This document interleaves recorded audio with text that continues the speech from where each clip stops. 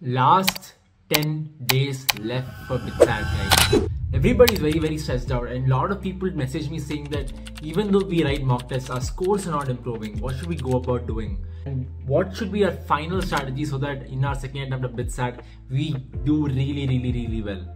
That's what we're going to be talking about in this video. If you're new here, my name is Hari and I got 340 in BITSAT 2019. So let's just get started into the video. The first most important mistake that most people make is that people don't attend the mock test diligently. People don't attend it with full seriousness. People are just all over the place. Sometimes some people, they don't even sit for a 3-hour sitting and then they just take it in parts. Maybe like, okay, I'm going to do 30 minutes of mock test and then I'm going to study something else, 30 minutes of mock test again. But now is the time to do full syllabus mock test, guys. Full syllabus mock test, because you have very less amount of time for BITSAT. And one of the most important mistakes that people make is to not try out different strategies, because you never know what's going to work for you in the examination. Because sometimes maths might be easier, sometimes physics might be easier, sometimes chemistry might be easier. And the most important thing to do is to attend all the easy questions first and then go on to the tougher questions. And most people just get stuck while doing a specific subject, specific topic, and then they just go about trying to find the topics that they like and spend more time while doing them. This is not the right approach. So while attempting mock tests, make sure to try out your strategies which are designed to work for you, and do not get hell-bent on doing one subject first and thinking that, okay, I'm good at physics, I'm going to do it first. But then there's a probability that in the examination, the physics paper actually comes out to be tough. So you need to be able to switch your strategies up based on the level of the question paper. And that's exactly what we tried to do while creating our mock test series in BITSAT Busted as well. There are 15 mock tests for you guys to attend, 15 mock tests of varying levels of difficulty inside the BITSAT spectrum. And at the same time, we have bonus sections in the mock test as well. The people who have taken the mock test, they'll be given live sessions as well before the BITSAT examination. This is your last chance to crack BITSAT to get into Tier 1 college. So do not miss out on the opportunity. And once you've attempted the mock test, what should you actually go about doing, and how do you actually make an improvement before the next one? The most important mistake that most people do is they just go about attempting mock tests without even analyzing anything. You attempt mock 1 and then you take a half-an-hour break, and then you attempt mock 2 and then you take a half-an-hour break, and then you go attempting a mock test. You go about learning something new. But then it is very important for you to have the feedback loop of getting something wrong and trying to understand where you can actually improve. This is where analyzing the mock test comes in. Whenever you finish a mock test, go and analyze the mock test immediately before attempting the next one. And try to understand where you have the unattempted questions and where you have the questions where you've gotten the wrong answers. And unattempted questions, try to understand what concepts you've made mistakes and what places you've not understood, and the reason why you've not attempted the question in the first place. Is there a lack of knowledge? Is there a kind of problems that you've not practiced before? Is there types of questions that are not a part of syllabus, or is there a kind of questions that you were not mentally prepared to solve? So these are different types of reasons why people don't attempt questions. And in case you've made a mistake in attempting a question, you should try to break down into 3 different formats, which is try to understand if it's a silly mistake or not.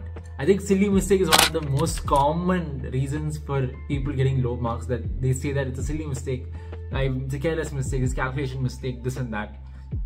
And there's a second kind of mistake, which is a conceptual mistake, which means that you have not prepared well and you've made some conceptual errors and you've not understood the question properly, you attempted the wrong formula, you've used the incorrect method to solve a particular problem. So these are types of conceptual errors.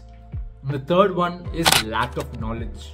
And most people skip some chapters here and there, and some people skip a lot of chapters, due to which there's a huge backlog and there's a huge lack of knowledge as well. And especially in 2024, a lot of chapters were deleted for JEE Mains as well, which means that there is a significant backlog for most students. And in BITSAT, there is no deleted chapters as such. There are deleted chapters, but it's not as much as the JEE Mains syllabus, which means that there is a part of syllabus that most people forget to cover, which means the P block, the S block, and certain parts of gravitation and certain part of communication systems are part where people have completely neglected, which is an issue, right? So once you break it down into 3 different parts of questions, where you try to understand which question you attempted wrongly, try to categorize them and try to understand how many questions you've gotten wrong in each part and how many questions are the places that you need to go and work on. right? If in case you made a conceptual error, go and revisit the chapters, go and solve some more problems in that area and try to understand how you can actually make an improvement in your preparation, so that in the next mock that you attempt, you don't make the same mistakes again.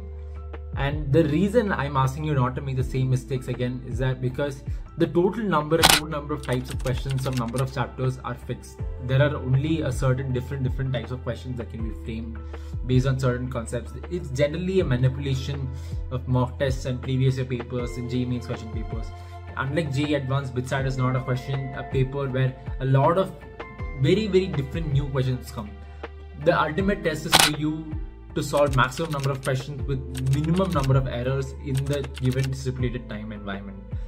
And the only way to improve is by doing mock tests. And if you make it a vow to improve in every mock test, let's say you made 20 mistakes in the first mock test, and the second mock test you analyzed and you understood the mistakes that you made in the first mock test, and you avoid the mistakes and you make it to like 16 mistakes, and now you bring it down to like 11 mistakes, now you bring it down to 8 mistakes, right? So now you see a positive improvement in your score, because now you're improving on your negative marks and you're trying to get more marks, right? And that's the ultimate goal. And people really underestimate the kind of differences and deltas that small marks can give you. Even like a 10 to 15 mark gap can mean the difference of a college, it can mean the difference of a branch, it can mean the difference of a lot of things, including a college and a branch, and that can completely alter your life, right? And the kind of people that you meet, the kind of things that you study, and the kind of professors that you meet will be completely different. So sweat on the small stuff, even some of the easy chapters where you think that not much revision is required. Make sure to go through them and revise them. If you have problems in revision, you should attend the live sessions. It's completely free for the people who've taken the mock tests, right? And yes, that is it from my side, guys. If you have any other queries whatsoever, do feel free to put in the comments or feel free to DM me. I will try to answer the queries in the best way possible. And don't think about anything else. Analysis has to be done for every mock test, right? And let's do a quick recap of whatever we've said till now.